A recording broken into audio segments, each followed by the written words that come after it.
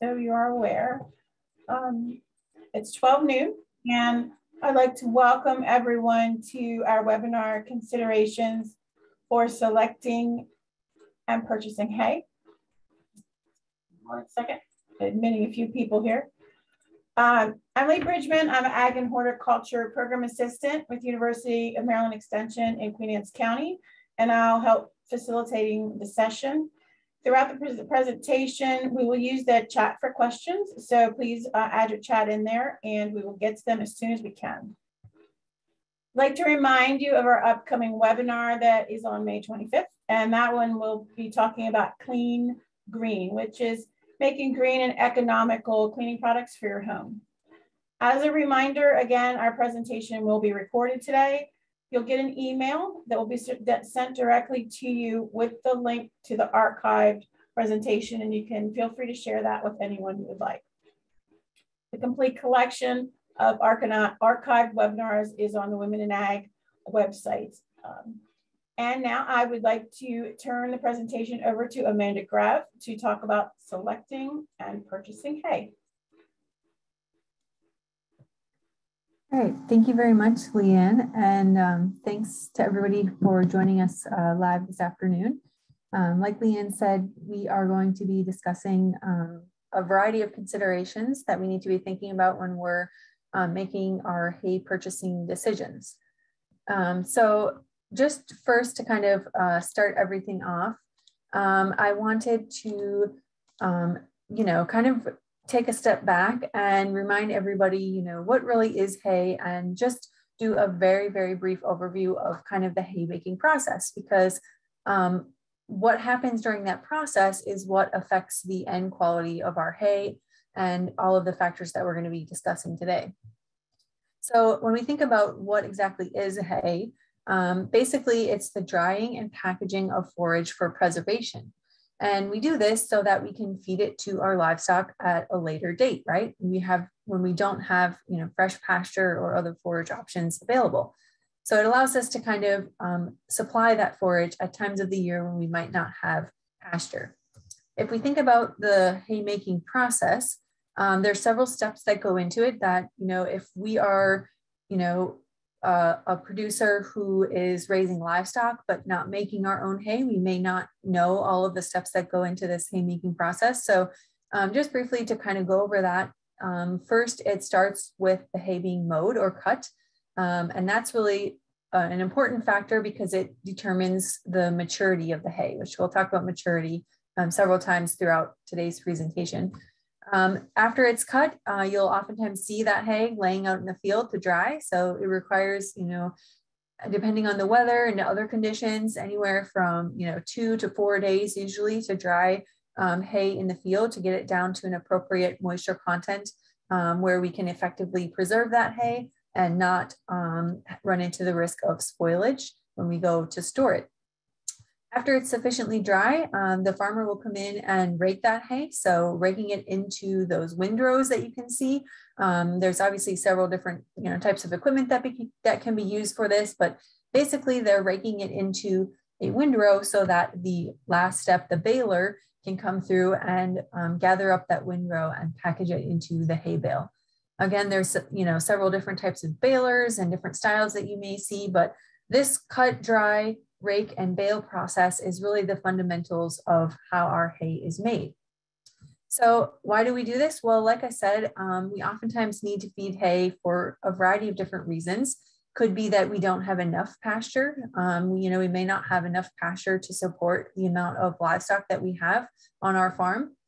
It could be, of course, when pasture is not available. So, in the wintertime, when things are snow covered or forages are not growing, we can, need to feed hay then. Sometimes even in the summertime, if our forages are going through their summer slump and they're going dormant for a period in the summertime, we may need to be feeding some hay at that point. We can also use hay for other things, like if we need to rest or renovate our pastures, we need to take the animals off of them for a while. We can supplement them with hay instead. And then, of course, there are always those times when we need to confine our livestock to anything from a paddock to a stall to a trailer for various reasons. So we will usually rely on hay in those circumstances.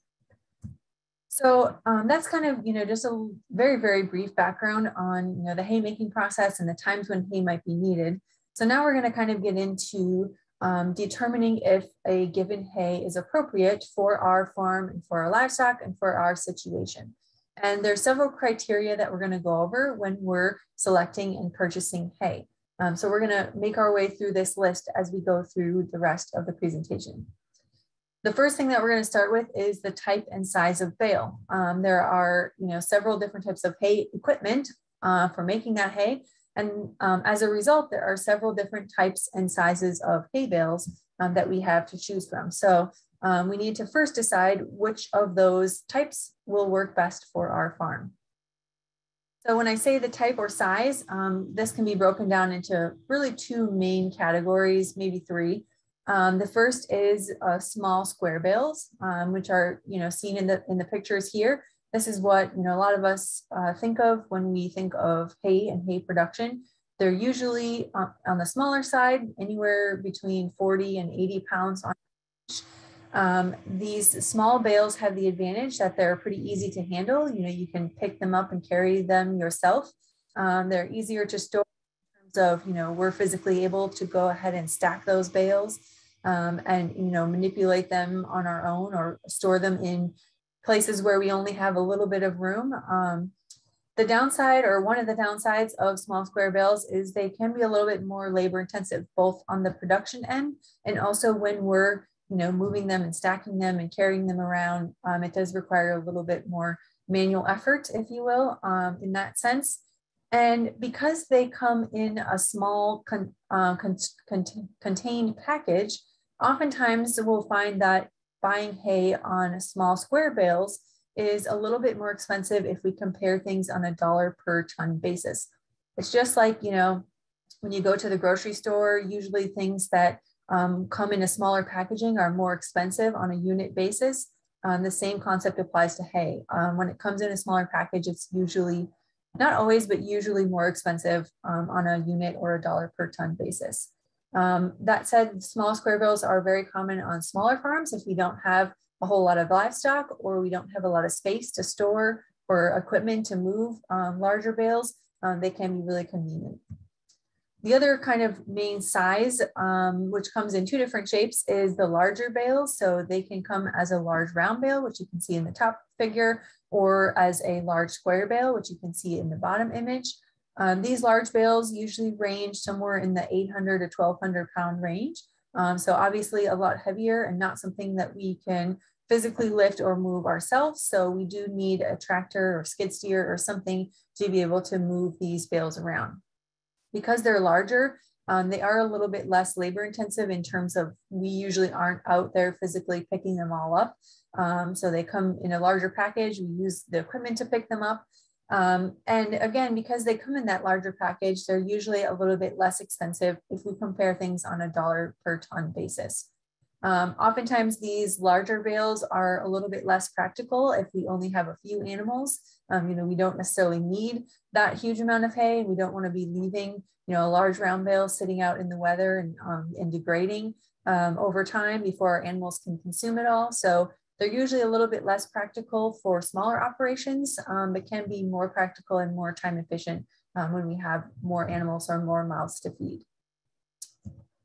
So deciding which works best for your farm will, of course, depend on what livestock species you have, what type of storage you have, if you have the equipment necessary to move those large bales around.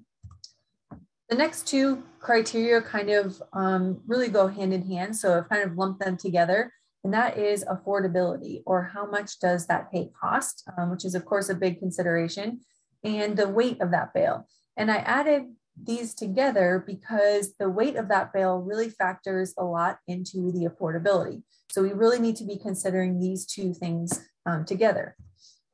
So really it's important to calculate the price and weight of the hay that you're going to be purchasing to get the best bang for your buck. So we really need to be making comparisons, pricing comparisons on a per weight basis. So not by the bale, but actually by the weight, so dollars per ton. And that's because that allows us to compare things equally across these different sizes, across these different weights of different hay bales.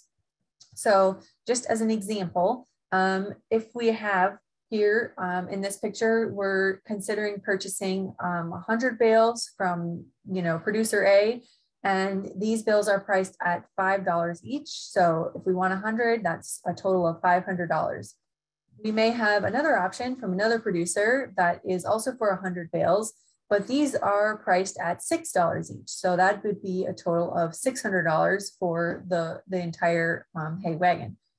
Just looking at this initially, of course, they're both small square bales, assuming the quality is relatively similar, we're obviously leaning towards the example on the left, right? Producer A, because, we can save ourselves $100 right off the bat. But here's where that per weight basis factors in. So say in this example, producer A's bales weigh 35 pounds each. So they're a little bit on the smaller side. If we do some math, the total weight there is 3,500 pounds or 1.75 tons for our 100 bales at 35 pounds each. If we do the same calculation for the other producer, say those bales in this case weigh 50 pounds each. So our total weight there is actually 5,000 pounds or 2.5 tons of hay. When we compare the cost on that per weight basis or that per ton basis, rather than on the equivalent number of bales, it actually comes up that, the producer A's cost is $286 per ton. If we take that total cost divided by the amount of tons we'd be getting, we get $286 per ton. And if we do the same thing for producer B, it actually comes out to $240 per ton. So that's why it's really important to compare things on a weight basis or dollars per ton basis and not simply by the bale, because even when they're both small square bales and they look similar, that little bit of weight difference per bale can really make a difference in the bottom line. The same sort of example or same sort of comparison can be made when we're comparing, say, a small square bale to a large round bale or even a large square bale. So again, this is, same type of example. We have that same producer A on the left there, but this time comparing it to a set of 10 large round bales, which because they're larger and there's more hay per bale, are of course going to be more expensive. So if we're getting 10 of them at $70 each, that comes out to $700. Again, if we do the calculation to figure out the weight, on the left here, we have the same example that we just used, so 1.75 tons. On the right, those bales weigh, say, 800 pounds each. So our total weight there is 8,000 pounds or 4 tons total. So again, when we divide this out, the bales on the left are going to give us a $286 per ton price. And the bales on the right are actually going to only be $175 per ton. So this is pretty typical. We often see, different comparisons based on the bale, but we do usually see a reduction in the dollar per ton basis when we buy things in the larger round bales. So if you're trying to make comparisons between different hays and comparing them in terms of affordability, make sure you're factoring that weight in. So the next thing to consider, which we're going to spend a little more time on, is the quality of that hay, because obviously this is a really important factor with when we're going to be feeding this hay to our livestock. So the question here is, what is the quality of that hay, or what is the nutritional value of that hay? The first thing to remember is that there are a ton of different factors that affect forage quality. And forage quality varies greatly depending on a huge range of things, everything from maturity, leafiness, different forage species, the soil fertility that a producer will use in a field or will have their field at, the time of day or year that hay was harvested, if it was a fresh forage versus a harvested forage, how it was harvested and the storage conditions that were being used, and then if there are any anti-quality or anti-nutritive factors there. So there's a whole host of things to consider. But really, when it comes down to looking at forage quality and assessing forage quality, we really have two methods to evaluate our hay quality, right? So the first is a forage test or a forage analysis. So that's where we're actually going out, collecting a sample of that hay, sending that sample off to a lab, having them analyze that hay for the nutrient content. The other option is a visual assessment. So that's just simply visually looking at that hay and looking at some different factors, which we'll get to in a minute, to address or get an idea or a feel for the quality of that hay. Of course, between these two, a forage test or a forage analysis is much more accurate and really the only way to determine a true quality of our hay. So I did want to stress that, forage analyses are important, and we can really not determine the actual quality or the actual nutritive value of our forage from simply feeling it or looking at it or smelling it or looking at any of those appearance factors. We really can only evaluate the forage nutritive value or the nutrients present in that hay with a forage analysis. And just to kind of further illustrate that, here we have a figure with 4 different hay samples that were brought to one of the national forage meetings. So all kinds of experts, producers, industry people, academic people, all looked at these 4 hays, and you see hay A through D there. Those are the 4 hay samples along with their quality. So you can see that hay D was the highest quality, hay C was second, hay B was third, hay A was in the lowest quality. Well, at this meeting, all of these experts were asked to rank those hays in order of quality, simply based on their appearance. So they couldn't see the forage analysis. They were just looking at the appearance of those hays and ranking them on what they thought was best to worst.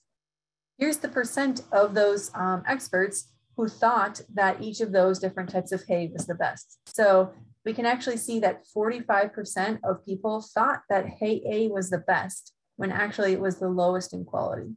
Only 20% of people actually thought that hay D was the best quality, which was correct. So that's just to illustrate that we really do need to rely on a forage analysis when we are evaluating our hay. We're not going to really go into forage analysis today because it's not really the point of today's talk. But if we look at a forage analysis, we do see a whole host of factors that we are given information on, everything from protein content, fiber content, the different types of carbohydrates that are present, some minerals like calcium and phosphorus, the energy content of that hay. So we really can think of this as kind of like a nutrition facts label for our hay. It tells us, the actual vitamins and minerals and carbohydrates that are present in that hay. So a forage analysis is beneficial for several different reasons. One might be assigning a market value to forages. So when we're purchasing or selling hay, having that forage analysis to know the nutrition in that hay can be really helpful. Of course, when we're making feeding decisions, so we want to know, be able to match our forage quality to our requirements, our nutritional requirements for our animals. So we can use a forage analysis to help make those decisions. And then when we're, to go along with that, also formulating rations or determining if we need to supplement, and if so, what we need to supplement with.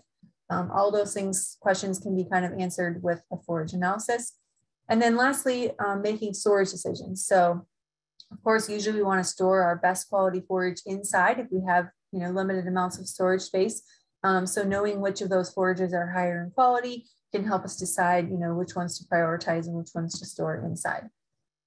Like I said, we're not really going to get into forage analysis today, but actually last year, the webinar that I gave for the Women in Ag webinar series was on forage sampling and forage analysis. So I did put the link to that video here for everybody if they're more interested and they want to learn more about taking a forage analysis and how to do that. I encourage you to check out that video. Today, what we're going to focus on is more of the visual side of things. So we don't always have access to a forage analysis when we're purchasing hay or when we're deciding which hay to purchase. It's never a bad idea to ask for that or see if a seller has that information. But if not, there are some things that we can look at visually to help us gauge or determine which is going to be the better deal or the better quality hay. So what we're going to do is go through each of these different factors and talk about how we can assess our hay based on each of these different things. So the first thing, of course, is to start off with maturity. I mentioned that forage maturity is really kind of the biggest factor in determining our hay quality. So the time when that tractor goes out into that field and cuts that hay is the time that determines how mature that forage is going to be in that end product. So this is really the biggest determinant of our nutritional value. A more vegetative, more leafy forage that was, cut at a more immature stage is going to have a higher leaf concentration. It's going to have more energy. It's going to have more protein present in that hay. So we want, for a high quality hay, we want something more vegetative and leafy to give us that high quality. A more mature hay is going to be a little bit more stemmy. It's going to be a little bit higher in fiber and a little bit lower in quality. So as those forages continue to grow and mature, they get a little bit more fibrous and they have a little bit less, energy and protein content present in that hay. So a more mature hay is going to be that higher fiber option. This is just to illustrate that point that forage maturity does play a really big role in forage quality. So you can see here this solid line is digestible dry matter. And you can see the decline in digestible dry matter as that grass in this example is aging. So as weeks go by and that forage gets more mature, that digestible dry matter concentration decreases. And this dotted line here is the protein content, and the same thing is said for protein content. So as that forage matures and as that protein concentration, or as that forage grows and matures, that protein content will go down. So we really have that inverse relationship between forage maturity and forage nutritive value. So, we might not always know what, stage of maturity a forage was at when a producer went into a field and cut it, right? But there are some visual indicators that we can look for when we're looking at our hay to help us kind of gauge if that forage was more mature or less mature when it was cut. The biggest thing to look for is the presence of seed heads, if it's a grass hay, so grass seed heads, or flowers, if it's a legume hay, like, alfalfa, something like that. We can look for presence of the flowers. And the other thing we can look for maturity is the stem, the concentration of stems, so how many stems there are, and also the thickness of those stems. So the thicker the stems are, the more mature stems we see in that hay, the lower in quality that hay is going to be. So here in this example, we have a mature grass hay over here on the left compared to an immature grass hay over here on the right. And right off the bat, you can see that this one looks a lot finer, maybe a little bit more leafy, less stems, and maybe less thick of stems than this one over here, which looks like it's a little bit coarser, a little bit tougher, probably a little bit more fibrous and has a little bit higher stem concentration. We can also see that this one over here on the left has all of these little seed heads present. So we can see this seed heads in that hay, which are another indication that that hay is more mature. So what that tells us is that this hay over here is more mature and it's going to be lower in quality versus this hay over here is more immature and it's going to be higher in quality. One thing that always comes up or gets talked about along with forage maturity is cutting and if hay cutting matters or not. So basically, for anyone who might not be familiar with that term, cutting is the number associated with whatever time a hay field was cut during the growing season. So the first cutting is the first time that hay was cut during the year. So if we have here just kind of an example of, cool season grasses like orchard grass, fescue, go through this typical growth curve throughout the growing season where we have a lot of forage production here in the late spring, early summer. They go through kind of that summer slump in the middle of summer when things get hotter and drier. And then we have additional growth occurring here in the fall. So that's kind of, the general growth pattern. So the first cutting would just simply be whatever time of year that producer makes their first cut. So they first make their hay. A lot of times this will be sometime in May or June, depending on the producer and the timing and where they're located. And then it just goes up from there. So second cut will be whatever the second time the producer cuts that hay. Third cut will be whatever the third time they cut that hay for the year. So if I were to ask you true or false, first cutting hay is lower in quality. I would guess that most people would say that's true. First cutting hay is lower in quality. Really, the answer to that is it depends on the stage of maturity when it was cut. A first cutting hay can be just as high of quality as a second cutting hay or a third cutting hay if it was cut at the right maturity.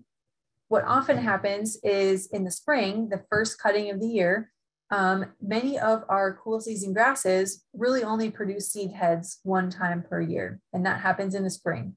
So a lot of times we see a little bit higher maturity with our first cutting hay because it's when those grasses are producing their seed heads and they get a little bit more mature a little bit quicker. It also in the spring can be a little bit harder sometimes to find a window to make hay. So remember we said we need that like 2 to 4 days of dry weather for that hay to be dried and properly made. It can be a little bit harder in the spring to find a dry window with, good weather when a producer has time to make that hay. So sometimes, if it's a lot of rainy weather, if producers are busy planting other crops or, harvesting other crops, it can be a little bit harder to get that hay made in a timely manner in the spring. So that's why oftentimes hay with a first cutting tends to be lower in quality, but really it's not because it was the first cutting, it's because it was cut when it was a little bit more mature. So remember that the cutting alone does not predict the nutrient content. The quality can be great or terrible on any cutting, and all cuts can have good quality hay. It just really depends on the stage of maturity when that hay was cut. So remember that when we're looking at hay.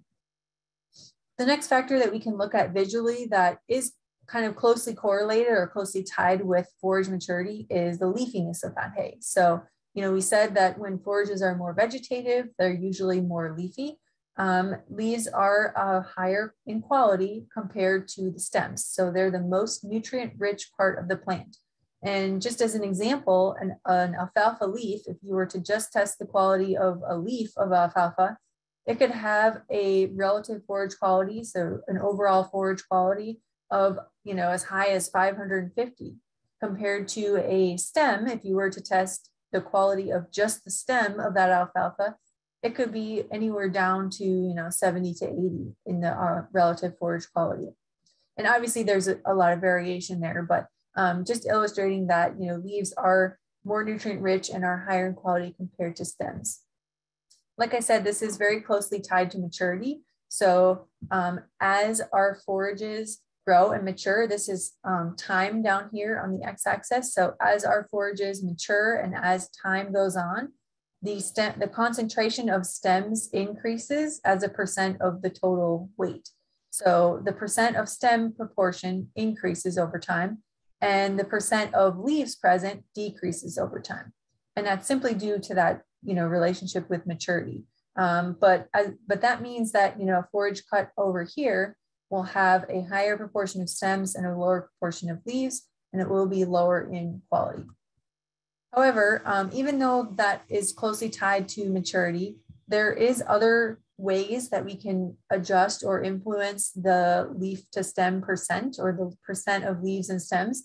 And that's because leaves can also be lost during the haymaking process. So depending on how well managed that hay was as it was being dried and as it was being raked and as it was being baled, we can lose some leaves during that haymaking process. And the amount of leaves lost will of course affect the resulting quality.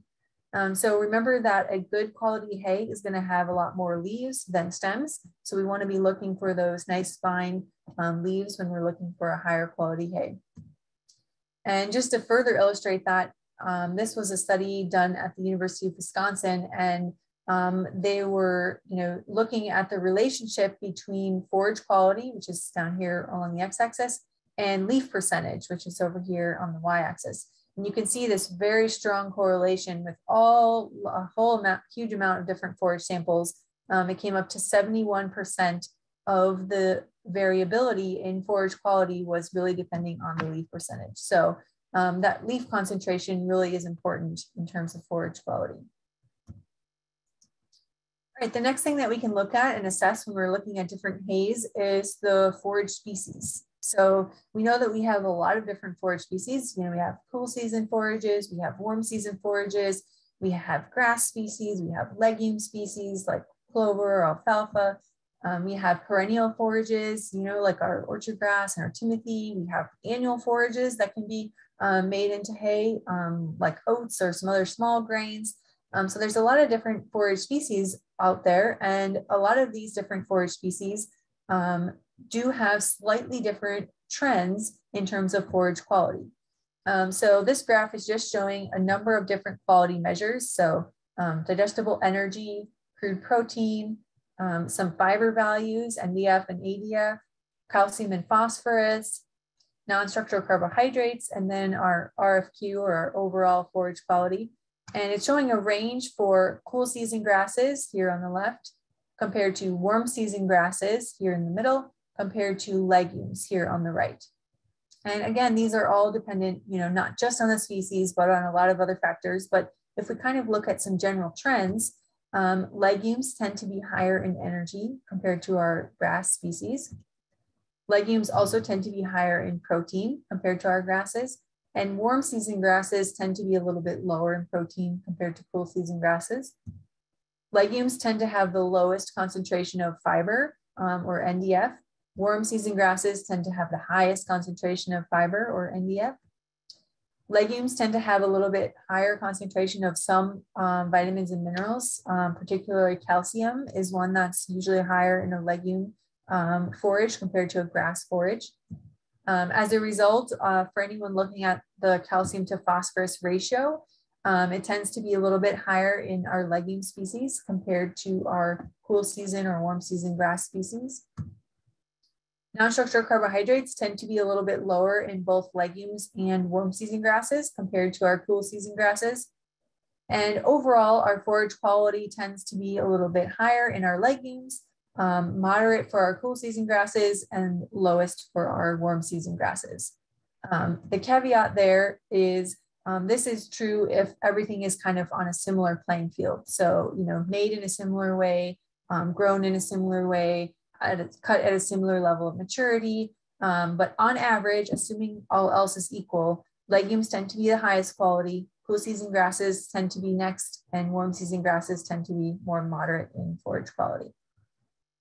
To kind of illustrate that a little bit, if we look at, these are different species of forages and their associated quality that were submitted to the University of Georgia Forage Testing Lab.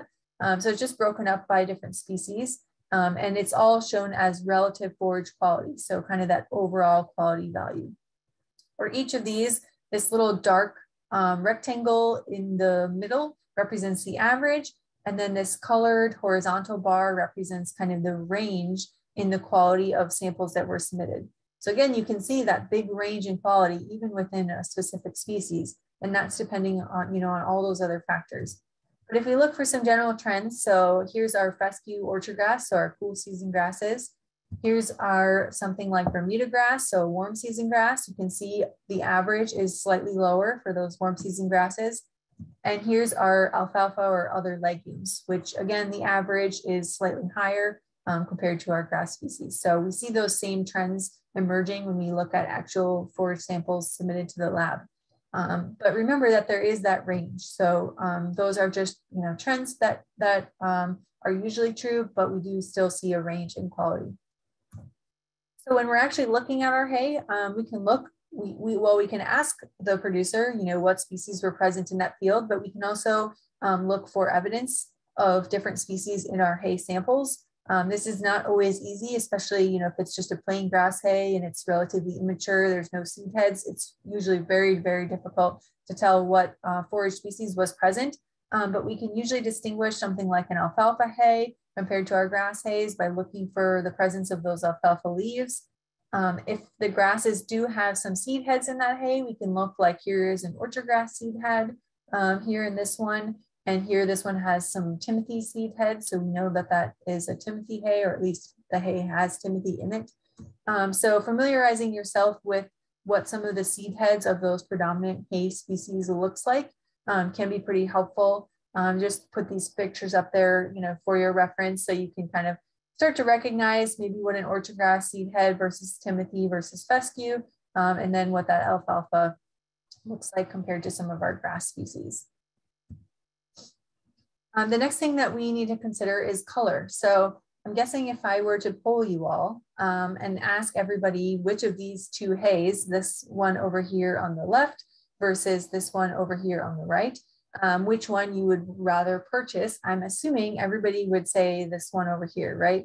This looks like a nice green color compared to this one over here, which looks a lot more yellow. Looks like it's been bleached or maybe is, you know, just overall worse appearance based purely on the color.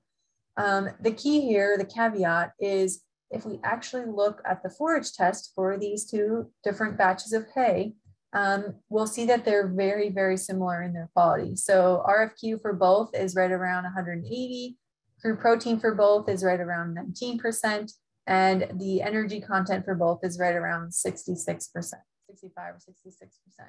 So really, in terms of quality or in terms of nutrition, these are exactly the same.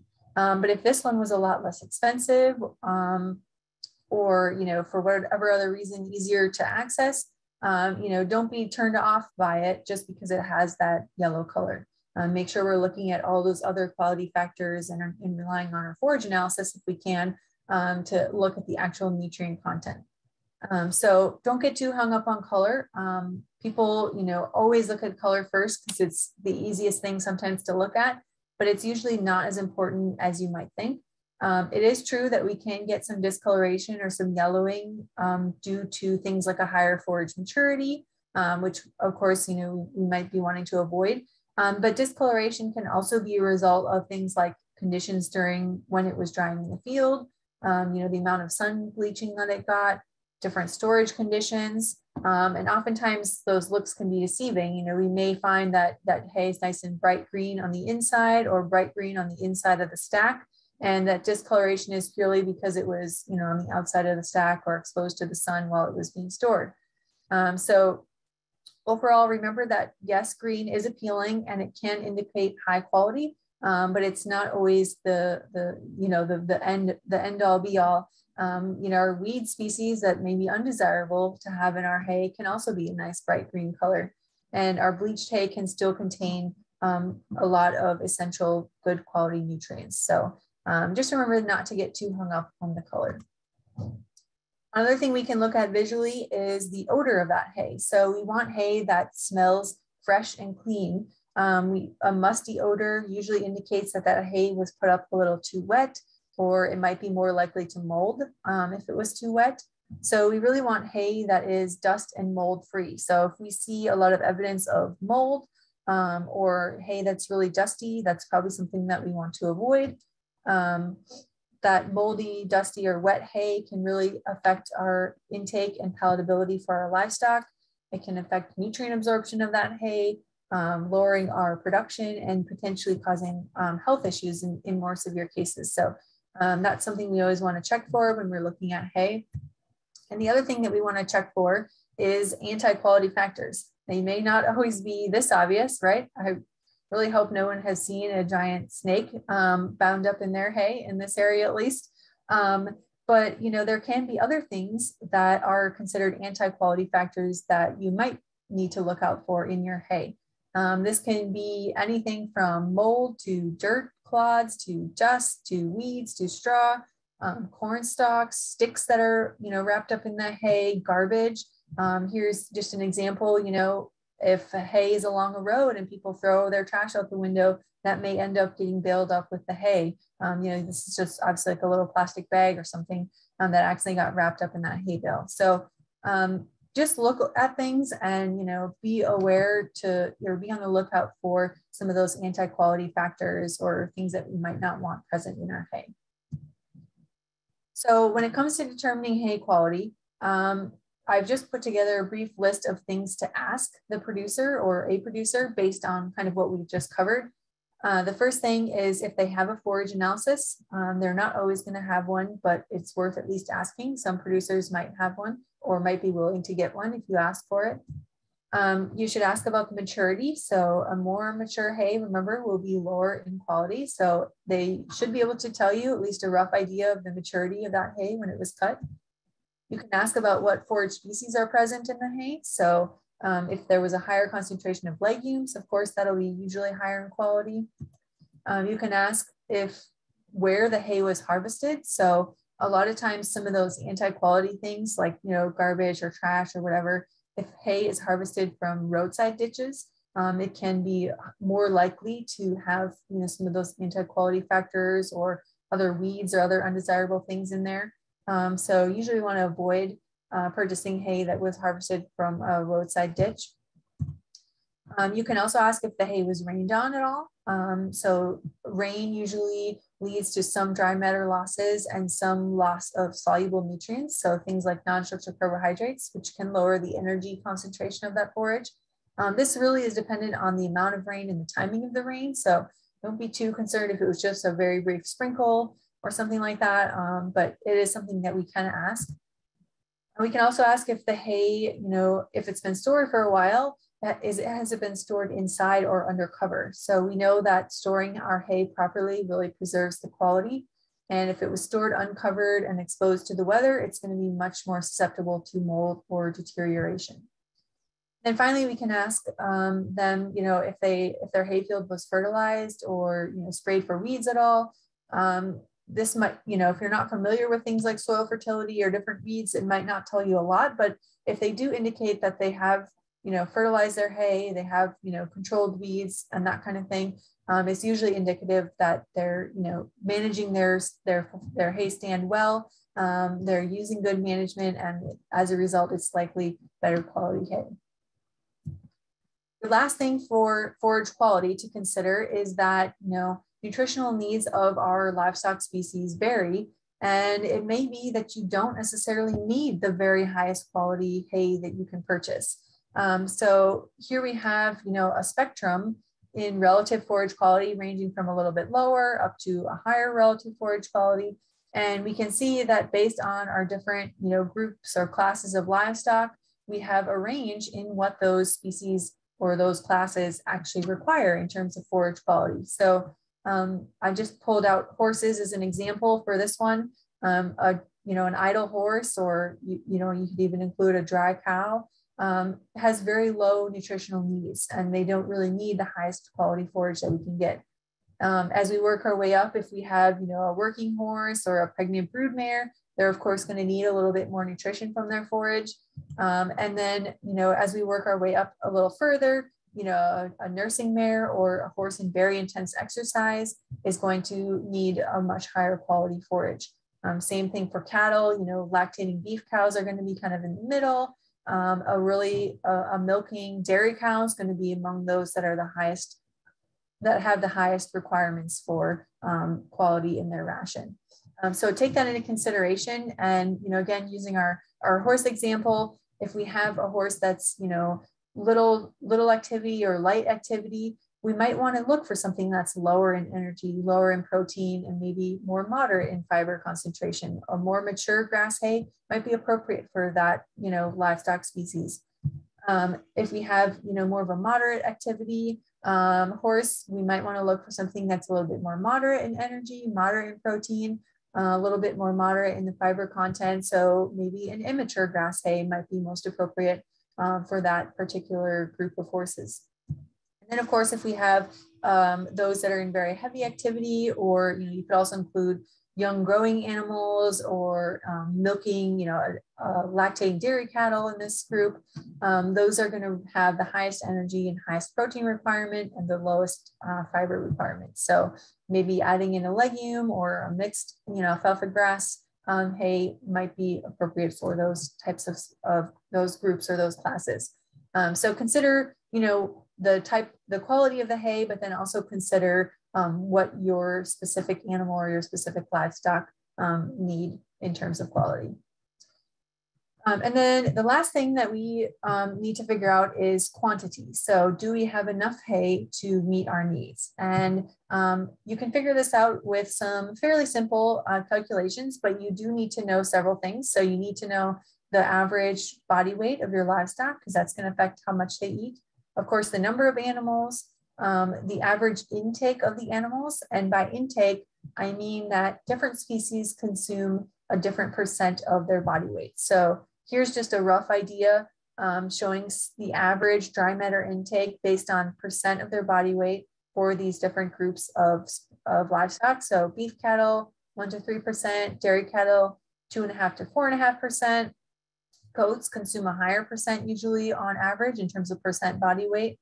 Horses 1.5 to 3, and sheep 2 to 5. And of course, you'll see there's a range for all of these, and that just depends on the life stage and the demands of that animal. So, say you have a lactating beef cow is going to be on the higher end versus a mature dry beef cow is going to be on the lower end.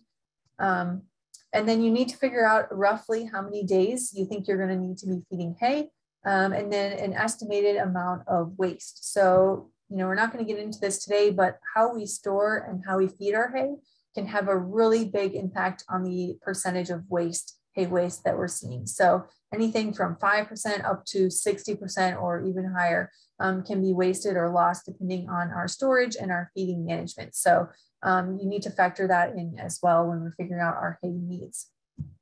So just as an example of what this calculation might look like, here we have a herd of 6 beef cattle. Say we have about 1,000 pounds, so mature body weight, and we're going to use a dry matter intake of 2%. So, these are just average, grown, mature beef cattle. And we think we need to be feeding hay for about 5 months or 150 days.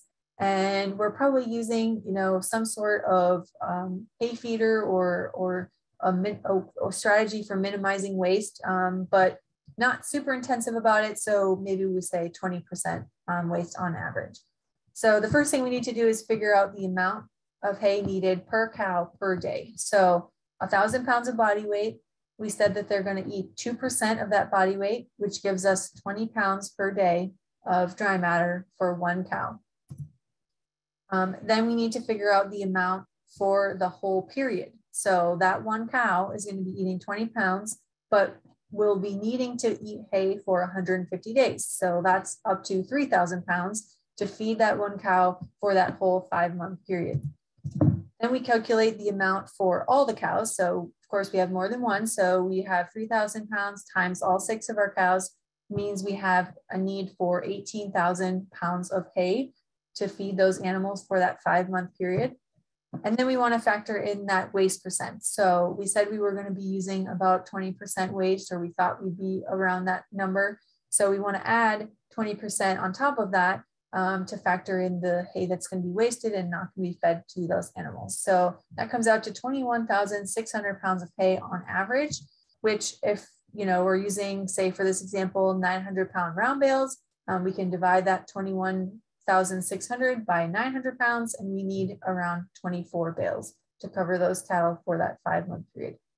So obviously your numbers are going to be different than this, but this is just an example of the type of calculation that you can do to kind of figure out how much hay you're going to be needing and make sure that you have enough to supply your animals for the time period that you need. So that answered our quantity question. The very last question is accessibility. So how are we going to be transporting, or how are we going to be getting that hay? Do you have means for transporting hay? Are you going to be picking it up? And if so, are you going to be able to get it all at one time, or are you going to make multiple trips? Some forage producers can deliver hay or will deliver hay. Oftentimes there's a fee associated with that. So if you need them to deliver it, make sure you ask about that and make sure that you're clear upfront about what that fee is going to be. And then also think about the labor or equipment needed for unloading that hay and stacking that hay. If you have small square bales, you might want to recruit some help to help you unload and stack that hay. If you have large round or large square bales, make sure you have the right equipment that you need to get that hay unloaded. So there's our final list of how we can determine if our hay is appropriate. So looking at the type and size of bale, choosing what we think is going to be the best fit for our farm, looking at the affordability, having an expectation for cost, considering that bale weight, making sure we're making those price comparisons based on the weight of that hay and not just by the bale. Looking at the quality, making sure that the hay is appropriate for your needs, maybe asking some questions to the producer about things like maturity, species, potential anti-quality factors, and making sure we're matching the quality of that forage with the nutritional needs of our animals. For quantity, calculating our hay needs accordingly and making sure we can figure out roughly how much we're going to need so we know how much we need to purchase. And then for accessibility, thinking about those delivery and those transport needs. So that is everything that I had for this presentation. I did throw up, my contact information and some other useful links to the website and different social media pages. Make sure that you are following along on there if you're not already. And I'm happy to answer questions if people have any, if we have a little bit of time here at the end.